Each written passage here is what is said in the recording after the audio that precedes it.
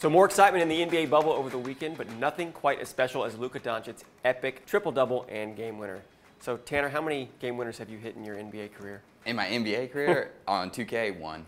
So Luka's 43 points, 17 rebounds, and 13 assists puts him alongside LeBron, Oscar Robertson, Jerry West, Charles Barkley, and Russell Westbrook as the only players in NBA playoff history with a 40-point triple-double.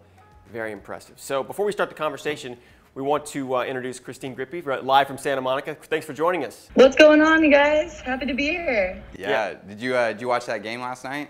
I didn't. I'm not too big in the NBA, but a triple-double sounds pretty epic to me. A triple-double. But he had how many? He had quite a few quarters to get it, right? Yeah, I mean, it's overtime as well. And one thing I wanted to point out, I think if we compare this bubble season to the 99 shortened season, I really hope that people don't try and take away from whoever ends up winning the title. Mm-hmm. I don't know if you guys remember that, but the Spurs, I'm a Spurs fan, we won in 99, and there's always this asterisk right by our title, and I think that's BS personally. Yeah. Whoever wins it, they have a full playoffs, they go through the whole thing, and they're going to deserve that title.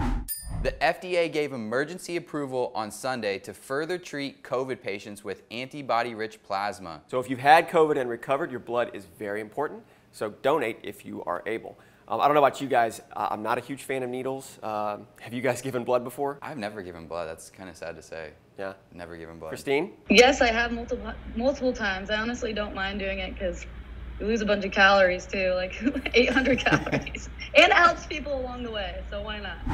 All right, so fans got their first sneak peek of Robert Pattinson as the Batman for next year's reboot of the franchise. So who's your favorite superhero? Batman. Batman, yeah. I agree. This take on Gotham's villains will center around Catwoman, Penguin, and the Riddler, like in the early stages of their criminal careers. So super exciting. Christine, do you have a favorite superhero? Well, I mean, if Robert Pattinson's going to be in a Batman suit, I think he's going to be my new favorite superhero.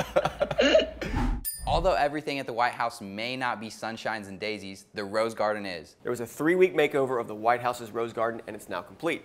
So I know you're asking what changed. There's now a 3-foot wide limestone path, pastel flowers, an improved drainage system, and improved accessibility for people with disabilities.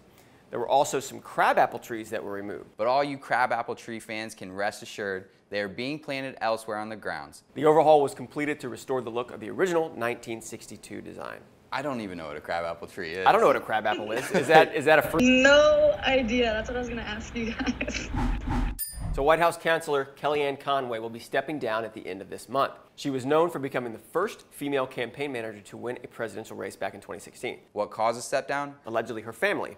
Her 15-year-old daughter Claudia has been tweeting about how she disagrees with the family's political views, even going as far as to tweet, quote, "I'm officially pushing for emancipation," end quote. So buckle up because this is probably going to be public in one way or another.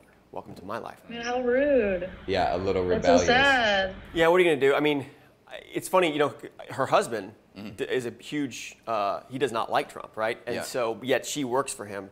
So I'm not really sure I mean, she's a 15-year-old girl. Well, she's going to be emotional or have a strong opinion, and that's hers to have. But I think, you know, what is her father also doesn't approve of that. So I think there's a little bit of a... As a daughter myself, I would want to agree to disagree with my mom. I mean, I would be proud of her for stepping in and going public with it, but I personally would never tweet something to downgrade my family, if you know what I mean.